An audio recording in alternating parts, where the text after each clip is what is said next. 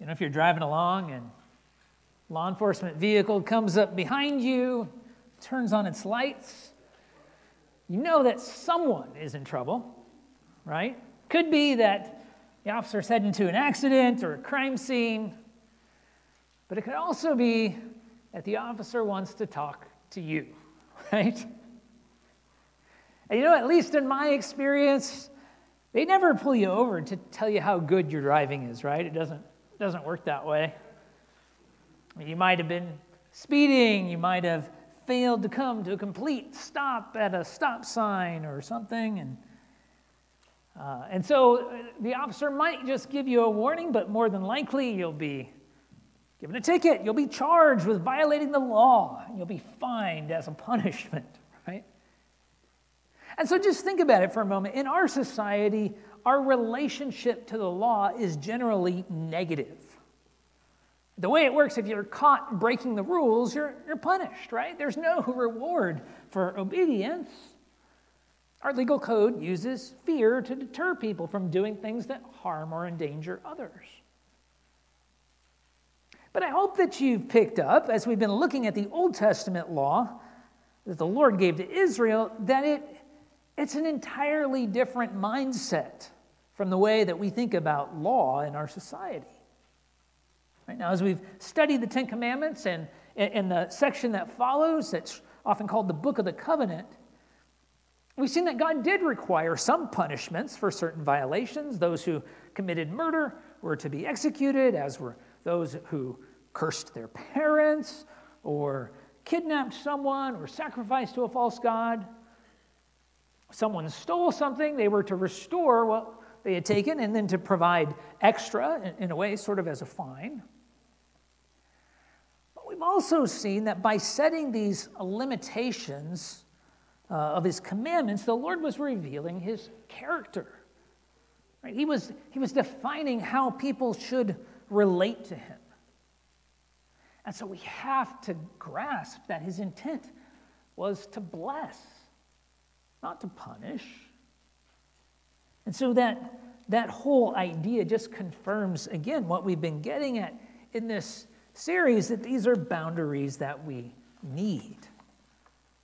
Right now, Exodus 23, 20 through 33 records the conclusion to this book of the covenant. And in it, the Lord promised the people of Israel 3 blessings if they obeyed his law. And so we're going to work our way through those verses this morning.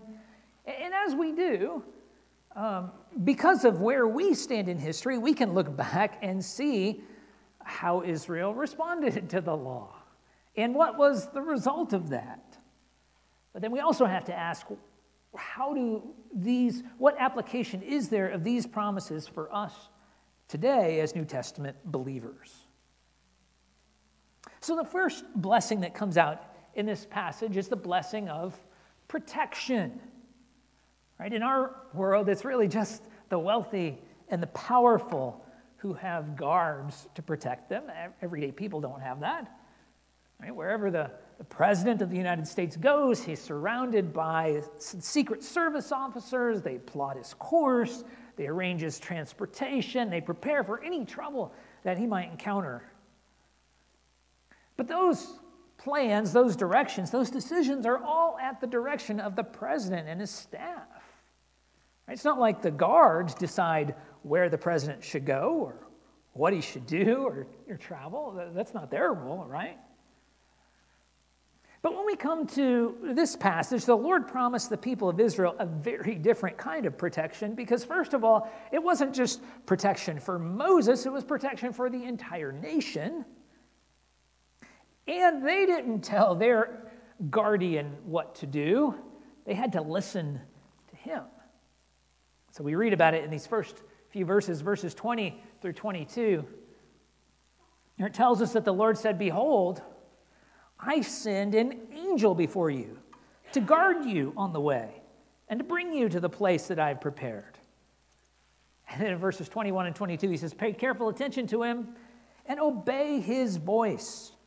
Do not rebel against him, for he will not pardon your transgression. For my name is in him. But if you carefully obey his voice and do all that I say, then I will be an enemy to your enemies and an adversary to your adversaries. So this is now the third mention of an angel in the book of Exodus. And all three seem to refer to the same being. He first appeared in a burning bush back in Exodus chapter 3, calling Moses to return to Egypt and to lead the people of Israel out from their slavery to Pharaoh. And then, of course, when the people of Israel departed from Egypt, it identifies the angel with the pillar of cloud that led them and then protected them from Pharaoh and his army as they pursued them by the waters of the Red Sea. And so now this same angel of the Lord would continue to guide them as a nation through the wilderness and into the promised land. Now, the Hebrew word for angel could simply refer to any messenger. It could refer to a human messenger. It's not necessarily an angelic being in the way that we think about it. But these passages make it clear that this being is not human. Right? In fact, his authority transcends even that of other angelic beings that are described in the Bible. He doesn't just deliver a message from God. It says the name of the Lord is in him. And in this passage, his voice is really equated with the voice of the Lord. And it seems to suggest that he has the ability to forgive sin, though the Lord says that he will not do so if they disobey him, if they transgress. And so from a New Testament perspective, I think we have to say that this angel of the Lord seems to be the Son of God. Right? It's Jesus prior to his incarnation appearing here. And so here, the Lord would so identify with the people of Israel that their enemies would be his enemies, and their adversaries, his adversaries.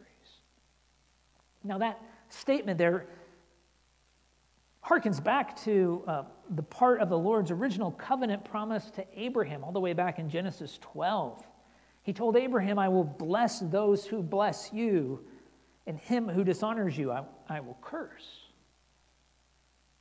So we just have to say, first of all, that there's no greater security than having the Lord on your side. Right? This was an amazing thing.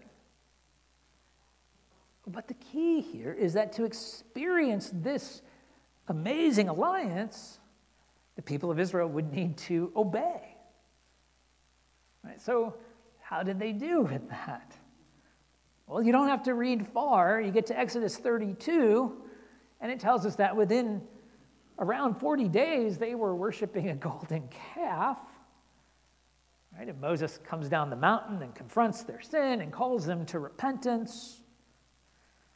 About a year later, they set out from Sinai, and they almost immediately begin to complain about their food. The Lord ends up bringing a plague upon them.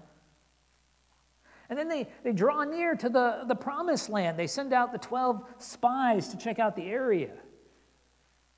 And when they come back, the negative report from 10 of them makes the people of Israel so afraid that they refuse to trust the Lord to give them the victory. And the Lord sentences them to spend 40 years in the wilderness. But ironically enough, then they try to enter the land without the Lord's blessing, and they're defeated. So it just doesn't work out the way that this promise, right? They never live this out. They never follow this standard of obedience. And so that generation ends up dying off in the wilderness. Now, the next generation that comes along, they do follow the angel of the Lord into the promised land, but then they have a whole set of other troubles that we'll talk about in a minute. So as New Testament believers then, we find ourselves in a very different situation from the people of Israel. And we've talked about this all the way through this series. They were a nation. They were gathered together, traveling to a physical destination. But the church, the New Testament church, is composed of people drawn from every nation, tribe, and tongue, scattered around the world, waiting for Christ to return and reign. And yet, Jesus made a promise of protection for his followers that sounds very similar to what's recorded here in Exodus 23:20. Look at these opening words from John 14, verses 1 through 3. It tells us that Jesus told his disciples, "Let not your hearts be troubled. Believe in God, believe also in me. In my Father's house are many rooms. If it were not so, would I have told you that I go to prepare a place for you? And if I go and prepare a place for you, I will come again and will take you to myself, that where I am, you may be also." So, like Israel, we are heading toward a destination prepared by God. In fact, if you know that chapter, Jesus goes on in verse 6 to say that he himself is the way, right? The way, the truth, and the life. And that to draw near to God, they need to be cleansed of their sins through faith in his sacrificial death. So that unlike that angel in the Old Testament, Jesus is able to forgive our sins because of his saving work. And so in response, we should walk in grateful obedience. And Jesus, thankfully, doesn't leave us to work that all out on our own. He promised to send the Holy Spirit. If we skip down in that same chapter to verses 15 through 17, tells us, he said, if you love me, you will keep my commandments. There's the focus on obedience. And he says, and I will ask the Father, and he will give you another helper to be with you forever, even the Spirit of truth, whom the world cannot receive because it neither sees him nor knows him. You know him, for he dwells with you and will be in you. So in some ways, the indwelling Spirit is even better protection than an angel in a fiery cloud, because no matter where you are, he's always present within every believer. And as Paul explains later in Galatians 5, that the Spirit works within us to lead us away from fleshly deeds and toward a fruitful life. Right? That's one of the great blessings of the new covenant. In Ephesians 1:14, Paul says that the Spirit seals us and serves as the guarantee of our eternal inheritance.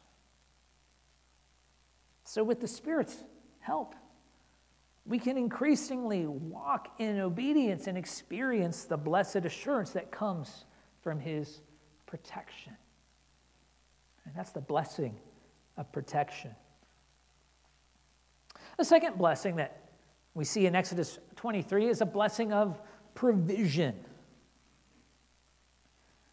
And of course, you know, in the Lord's Prayer, Jesus says that we should ask God to give us this day our daily bread. But I think most of us probably don't approach life with quite that level of dependence. Right? Because, just practically, right? Your refrigerator and pantry might be full of food. Right? You're probably not concerned about your daily bread.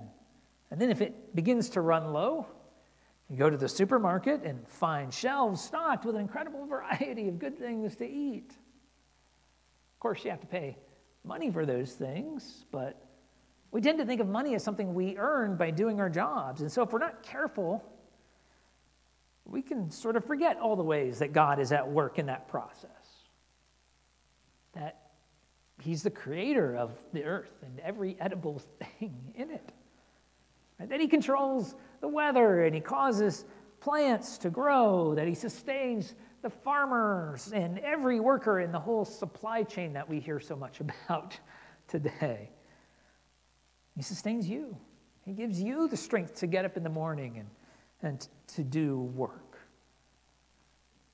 But yet there's this temptation to ignore all of that and to just trust in your own strength and ability.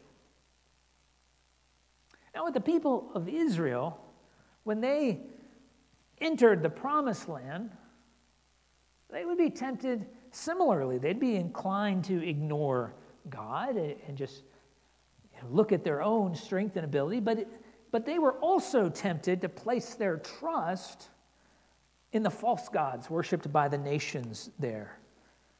Gods of storms and fertility. And so they needed to remember that the Lord was the true source of all the provision they needed in their lives. And so in Exodus 23, verses 23 through 24, the Lord tells them this: when my angel goes before you and brings you to the Amorites and the Hittites, and the Perizzite and the Canaanites, and the Hivites and the Jebusites, and I blot them out, you shall not bow down to their gods, nor serve them, nor do as they do. But you shall utterly overthrow them and break their pillars in pieces. Now, elsewhere in the Old Testament, we find that the Lord was planning to blot out these nations because of their wicked deeds. He was passing judgment upon them. Now, he had already done so with the cities of Sodom and Gomorrah. That was around 500 years earlier during the time of Abraham. But he chose to wait, judging the other people throughout the land until Abraham's descendants had multiplied into a great nation. And so the Lord commanded the people of Israel to eliminate those false religions completely. It mentions pillars there. Those might have been places of worship or memorials of some sort, but they were all supposed to be destroyed. They're supposed to be eliminated. The entire land was to be devoted to the worship of the one true God. And he wanted them to remove anything that might tempt them to trust someone other than him.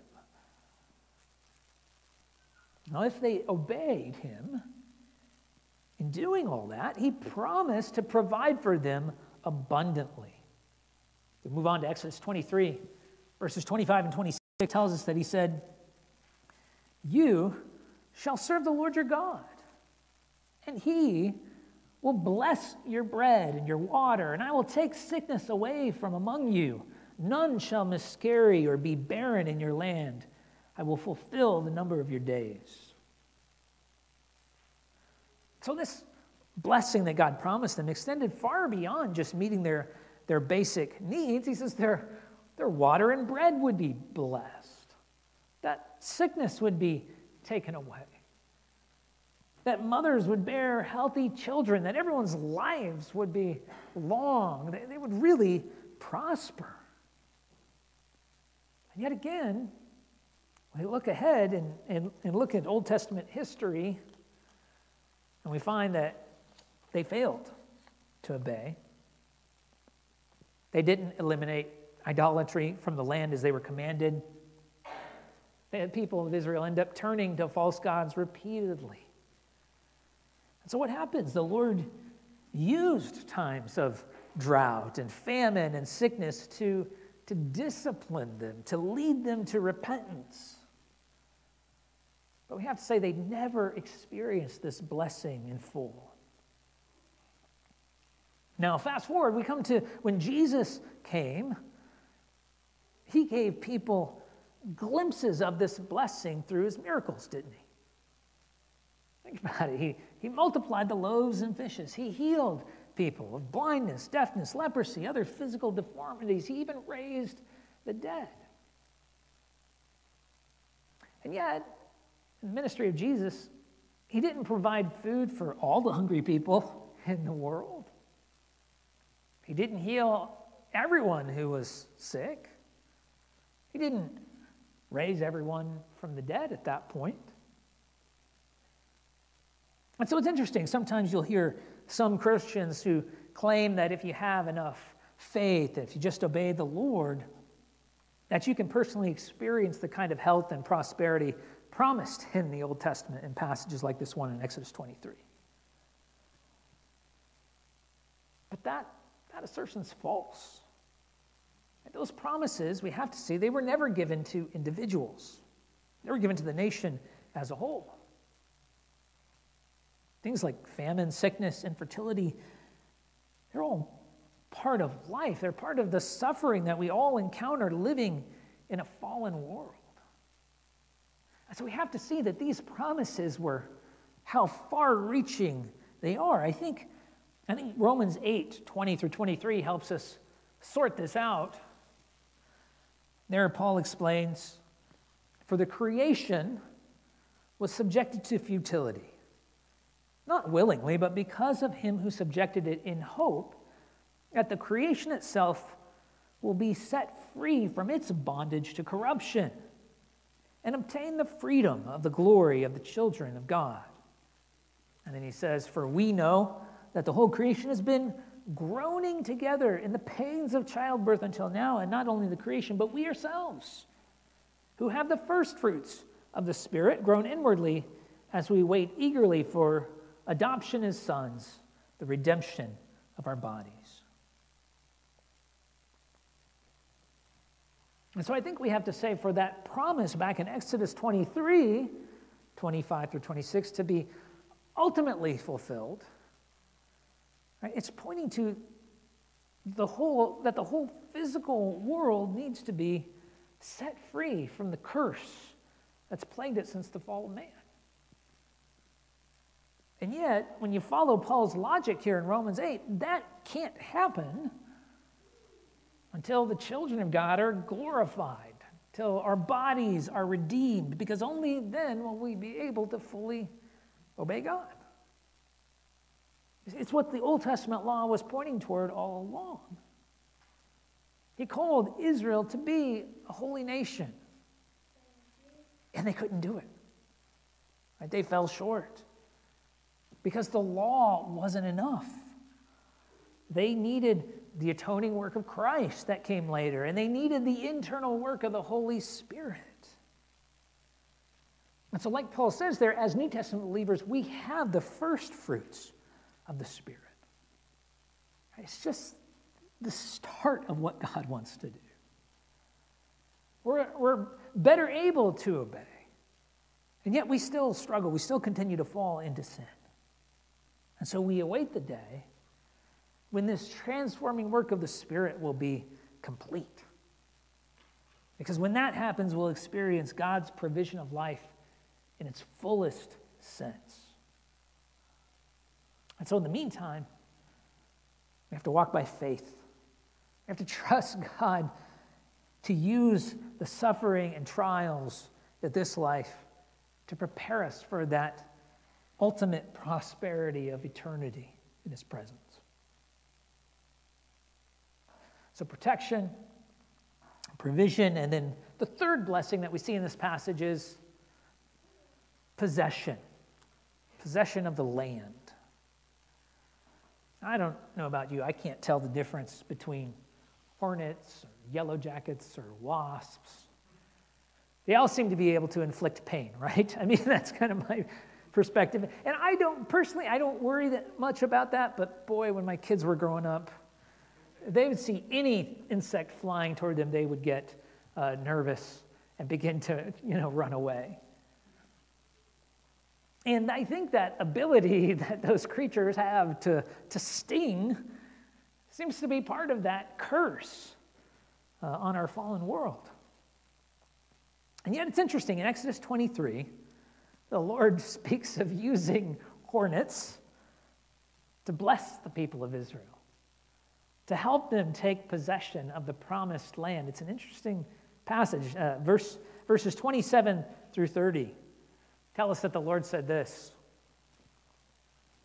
"I will send my terror before you, and will throw into confusion all the people against whom you shall come. And I will make all your enemies turn their backs to you. And I will send," here it is, "hornets before you, which shall drive out the Hivites, the Canaanites, and the Hittites from before you." And then he says this: "I will not drive them out from before you in 1 year, lest the land become desolate and the wild beasts multiply against you. Little by little I will drive them out from before you, until you have increased and possessed the land." Isn't that interesting? I mean, the Lord knew that it would take time for Israel to take control of this territory. And so rather than wiping out all the inhabitants overnight, which of course he certainly could do, right? That was what happened with Sodom and Gomorrah. He wanted the people of Israel to gradually work their way through the land. And the Lord would ensure their victory, but they needed to trust him each step of the way. I mean, that strategy would test their faith. And like he says, it would keep the land from being overrun in the meantime. When we move on to Exodus 23:31, the Lord marks out the boundaries of the promised land for them by saying this, "And I will set your border from the Red Sea to the Sea of the Philistines, and from the wilderness to the Euphrates. For I will give the inhabitants of the land into your hand, and you shall drive them out before you." Now, in Numbers 34, the Lord revealed a more exact description of the land. And when you compare it with the current boundaries in the Middle East, I mean, this plot of land extends beyond modern-day Israel. It includes part of Egypt, all of Lebanon, most of Syria. And so think about it. The Lord didn't give the people of Israel a quiet, out-of-the-way territory to possess. Right? I mean, the control of this area has always been contested by different nations. With the desert to the east and the Mediterranean Sea to the west, I mean, this piece of land stands as a bridge between Africa and Europe and Asia. It's really the center of the whole earth. It's the crossroads of the world. And that's the land he gave them. Right? It was that, even that territory itself is a test of faith, trying to live there. But for this promise to be fulfilled, again, they needed to obey the Lord. We continue on to Exodus 23:32 through 33. Tells us that the Lord said, "You shall make no covenant with them and their gods. They shall not dwell in your land, lest they make you sin against me. For if you serve their gods, it will surely be a snare to you." So again, how did they do with that? Well, 500 years later, by the time of Solomon, Israel did come close to these boundaries, but the fact is, they never had full control of the land like they were supposed to, because they never drove out the nations. They compromised. They made covenants with them. They allowed those false religions to continue.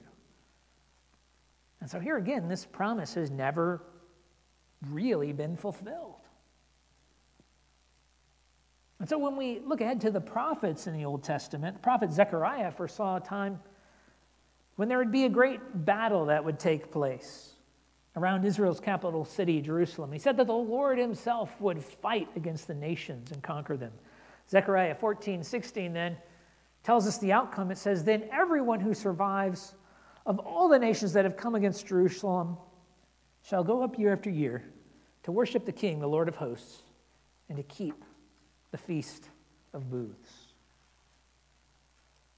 So there would be this time of great victory, that this blessing would ultimately be fulfilled. And this seems to be the same battle described in Revelation 19. Verses 15 and 16 there, John describes the return of Christ by saying, "From his mouth comes a sharp sword with which to strike down the nations, and he will rule them with a rod of iron. He will tread the winepress of the fury of the wrath of God the Almighty. On his robe and on his thigh he has a name written, King of Kings and Lord of Lords." You keep reading in Revelation, you find out that Jesus' return initiates his millennial reign described in Revelation 20, and it leads ultimately to a new heaven and earth that talks about in Revelation 21 and 22. We talked about that last week. And so ultimately he will take possession of the land that was promised to Israel. He will purge false religion from the world. And through his perfect obedience and his mighty power, he'll finally fulfill all the promises that were given to Israel. But what does all that have to do with you and me?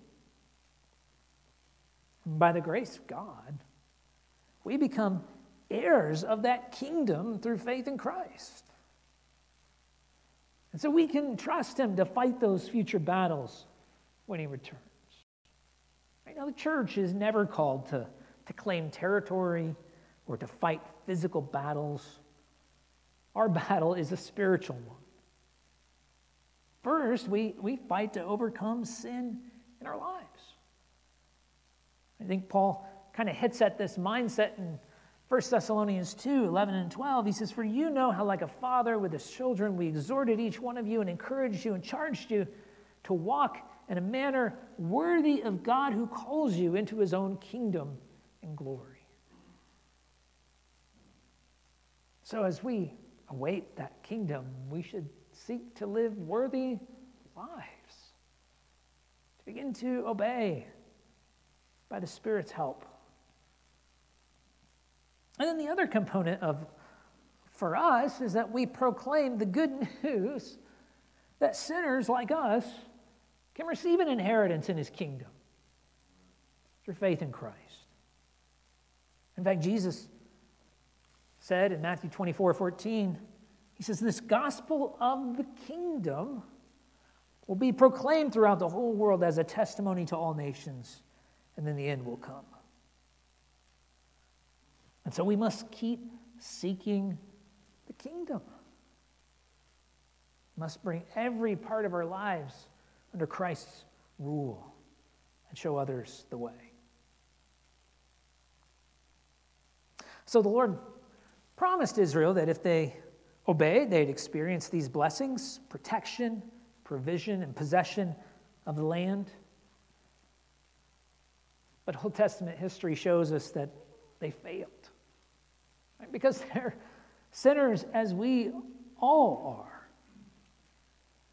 And yet when Jesus came, he fulfilled God's righteous demands.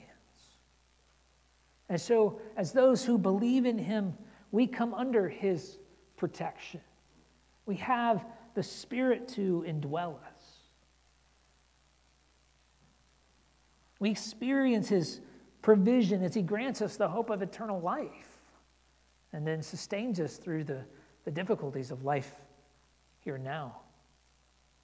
And one day he will grant us that inheritance to possess in his kingdom. So are you following him? Do you relate to Christ as your king?